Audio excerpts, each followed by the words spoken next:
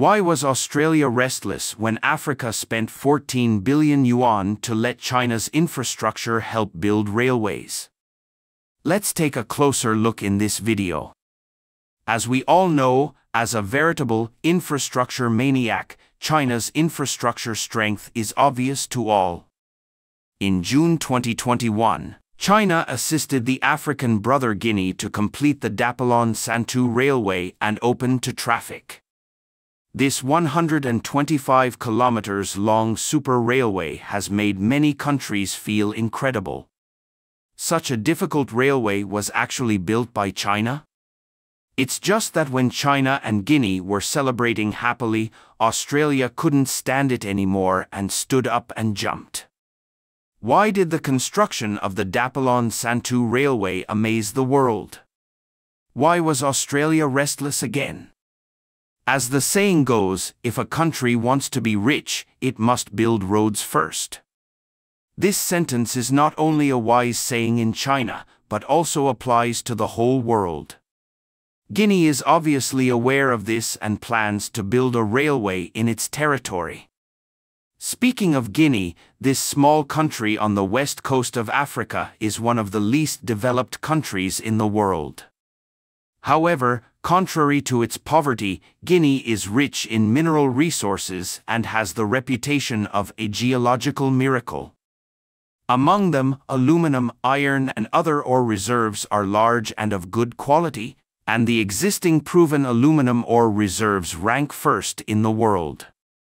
However, Guinea is holding such a large treasure, but it cannot sell it. The main reason is that Guinea is relatively backward in industry, and it is impossible to complete transportation construction only by relying on its own strength. This has also led to the fact that even if Guinea's rich mineral resources are mined, they cannot be shipped abroad.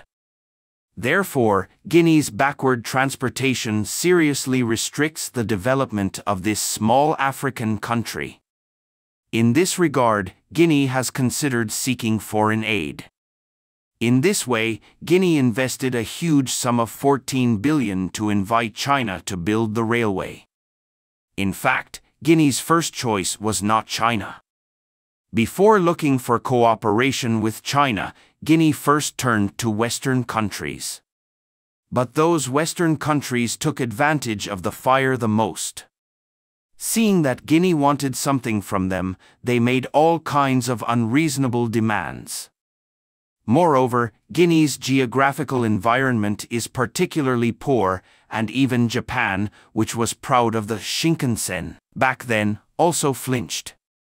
From this we can see how difficult it was to build a railway in Guinea. However, China's infrastructure strength made Guinea very excited. And for its African friends, China always provides assistance within its capacity to help them get rid of poverty. In September 2018, China Railway Corporation won the bid for the railway project in Guinea.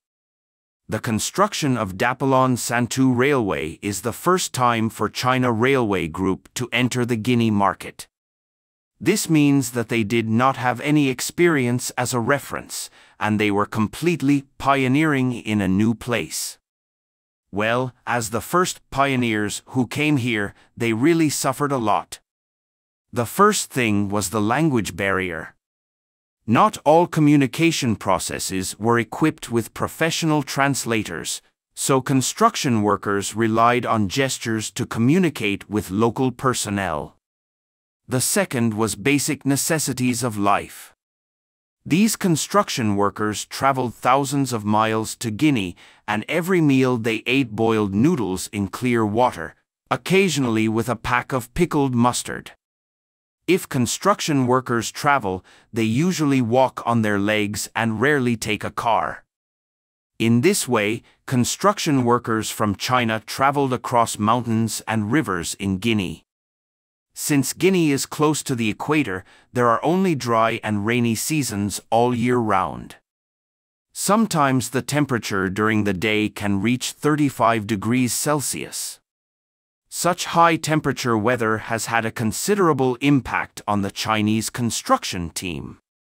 When it rains heavily in Guinea, the construction area would become muddy, not to mention the construction vehicles, and even the entry and exit of personnel was extremely inconvenient.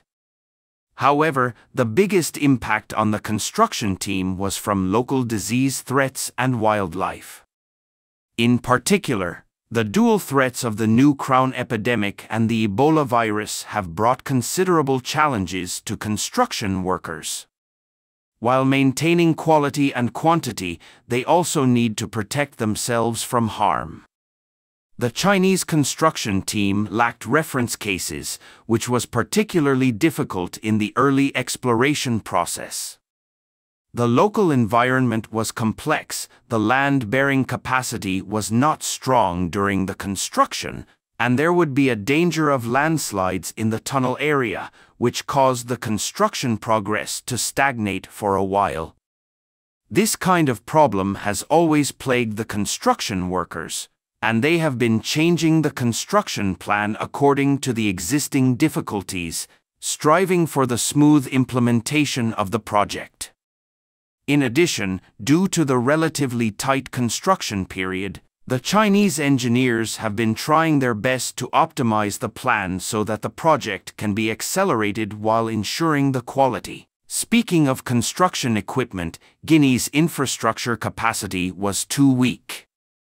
After the Chinese party arrived, there were almost no large facilities such as cranes that could be used here, and it was all up to the Chinese party to transport them here by air and other methods. However, the Chinese construction team stubbornly overcame these difficulties, and these external difficult conditions did not affect the construction process at all. During the construction period in Guinea, the Chinese side also created many local jobs and solved the employment problems of local residents. On June 16, 2021, the Dapilon-Santou railway was successfully opened to traffic, and even the country's President Condé attended the opening ceremony in person. He also praised the strength of China's infrastructure and highly recognized Chinese technology. The opening of the Dapilon-Santou railway has enabled the realization of Guinea's rich mineral resources and directly promoted the economic development of Guinea. And it also has a lot of benefits to China. It has once again demonstrated the strength of China's infrastructure to the world, and has become another brand new business card of China in the world. It also raised the friendship between China and Guinea to a higher level. In addition, China is a major importer of mineral resources. After Dapilon-Santou Railway successfully opened to traffic, it won the local Samandu iron ore mining right in one fell swoop, which solved the shortage of iron ore in China to a certain extent. The Dapilon-Santou Railway that China helped Guinea build has brought great benefits to both China and Guinea. This is a win-win situation. So, what does this have to do with Australia? Why did Australia become a clown again, jumping up and down between China and Guinea? In recent years, China's economy has developed rapidly, and a lot of effort has been invested in infrastructure. In the process of developing railways, energy, etc., it is inevitable to need a large amount of mineral resources. Therefore, China has become the country with the largest consumption of resources such as coal and minerals in the world. Under such circumstances, many of China's mineral resources are all dependent on imports to meet the needs of domestic production. For example, China's iron ore resources are extremely dependent on imports. But if it always imports from those giant foreign countries, then China will be constrained by Australia and other countries with rich iron ore resources for a long period of time. And clowns like Australia, who are jumping up and down in the international arena and constantly performing against China in order to please the United States. Cooperating with them for a long time is tantamount to seeking skin from a tiger. Therefore, how to break out of the situation of being controlled by others has become the main problem facing China's iron ore. In order to solve the current predicament, on the one hand, China is trying to improve the proportion of China's iron ore procurement and increase the demand for domestic iron ore resources. On the other hand, China is also trying its best to establish mining cooperation with other countries. Importing iron ore from other sources can effectively reduce China's demand for Australian iron ore. For this reason, after China helped Guinea build the Dapilon-Santou railway, Guinea has signed an energy agreement with China in return. That is to say, from then on, China can gradually tilt the proportion of iron ore import sources from Australia to Guinea. China's huge demand is a double-edged sword for Australia. Most of Australia's iron ore is exported. When China reduced its iron ore imports from Australia, it naturally affected Australia's local mining. It is no exaggeration to say that the reduction in China's imports of iron ore resources from Australia has caused more harm to Australia than to China, which mainly imports. After all, China can still find other alternative resources, but where can Australia find such a large financial backer?